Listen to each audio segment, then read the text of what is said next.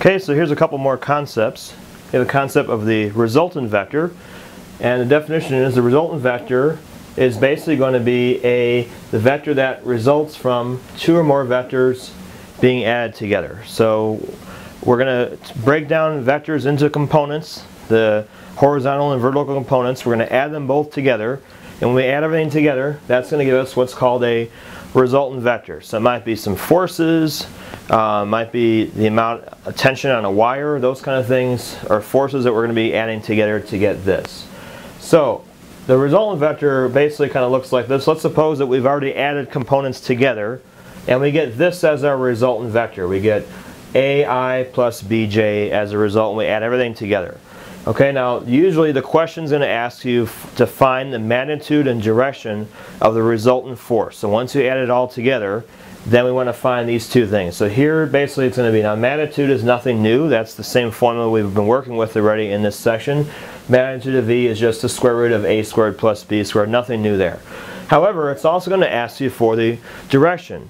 So when you find this, you want to take the A and B and figure out what the actual angle is measured from the x-axis.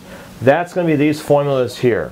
So if you F, that's your vector, if the vector ends up in quadrant number 2 or 3, that means you want to use this first formula. You're going to take the inverse tan of the B component divided by the A component, and you have to add 180 degrees if you're in here. So again, we can just put this directly into the calculator, we'll get an answer, but we have to add 180 to make it proper so that it ends up in quadrant 2 and 3. Now, if the vector that you find here, this one here, ends up in the first or fourth quadrant, then you don't have to add 180 to it. You're still going to take the inverse tangent of B over A, but we don't need to add 180 in that case. Now, if you think that these formulas might look familiar, that's true. They are going to be familiar. These are actually the same ones that was used in the section where we talked about the polar coordinates. When we go from the rectangular into polar, this is exactly the same formulas. This also applies here in this case for finding the direction of the resultant vector. So now that we've taken a look at these definitions and properties, let's go ahead now and apply it with an example. Okay, now we're ready for the example.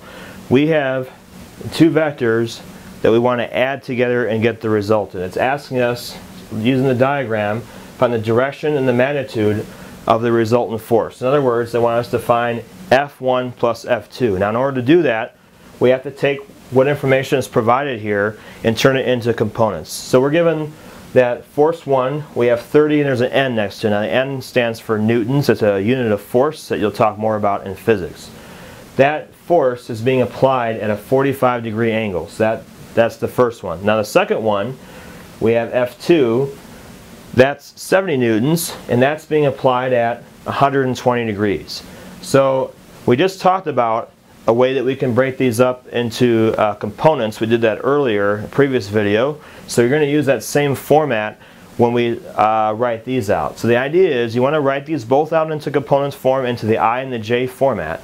We're going to add the I and the J components together separately, and then that's going to give us our resultant vector, and that's what we're going to use to find the magnitude and also the direction. So the first thing we have to do is we must go ahead and write these into component form.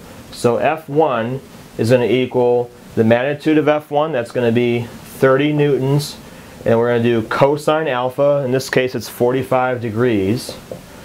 And then you're going to also write 30 sine 45 degrees, and that's going to be J. So that's the way that you could take the first force, F1, and write it up and break it up into components by doing that. That's the first force. Now we also have to do it for F2. That's going to be 70 newtons is the force applied, that one. And that's being applied at 120 degrees, so we're going to have 120 degrees I. And then we're going to do 70 sine 120, that's going to be J. So now we have these two, and we're eventually going to add these together. Now 45 and 120, these are special angles that we can get off our unit circle or our table. However, instead of putting those exact values in, I'm actually going to go ahead and do this in decimals, because a lot of times if you're doing this kind of problem with an online homework system, they're just going to want you to write the answer in terms of decimals anyway. They'll tell you what to round to. So in this case, even though I know I could put exact values in, when I try and add them together, I'm going to get something that's going to be kind of messy because I get a number plus a radical I'll get as a result. And then it's going to be more difficult for finding the angle and also for finding the magnitude. Because the magnitude I'm going to have to break down and turn that into a decimal anyway, so why not just go ahead and turn this into decimals to start with. Okay, so let's do that. Okay, so we'll turn these into decimals. 30 cosine 45 is 21.21 I and 21.21 J. Now notice here, I'm actually only using 2 decimal places. Now if you're doing online homework system, that probably requires you to have more accuracy. So you need to expand this out to more decimal places, because later on when we find the magnitude and direction, if we round this too much, then the answer might be rounded enough to where it's not going to match what the computer has, because the computer always will have the exact solution. So just word of the wise here, just go ahead and use more decimal places. But in this case, on my exams and also for what I'm doing here, 2 decimal places is going to be enough. Okay, so notice that these are both the same because cosine 45 and sine 45 both have the same value from the table. Let's do F2. F2 is going to be 70, let's go ahead and just do decimal version, 70 cosine 120 in the calculator. That's going to give you negative 35i. We know that cosine 120 from the table is negative 1/2, so we could have gotten it that way, still would have given us negative 35. This one, if we write that as a decimal, okay, and use our calculator for that one, you're going to get 60.62J. That's the decimal equivalent for that one. We're going to add both of these together, so we're going to get F1 plus F2. Now that F1 plus F2, that is going to be our resultant force. We're going to add both these together individually. Now if I add the first 2 together, I get negative 13.79I. Add these together, I get 81.83J. So that right here, this is my resultant vector. This is the one that I'm going to use in order to find the magnitude and the direction. We just talked about the formulas that we got to use to find the magnitude and direction of the resultant force. This is my A, and this right here, the 81.83, that's my B. So the first thing I want to find is the magnitude, F1 plus F2. That's just using the square root formula. Negative 13.79 squared and 81.83 squared. I'm going to put that into calculator, and the magnitude that you're going to get, if you work all that out, you're going to get 82.98, so almost 83, and that's going to be in terms of newtons because that's the same unit of force that the original ones had. So this is your final answer for magnitude. That's one of my answers, 82.98 newtons.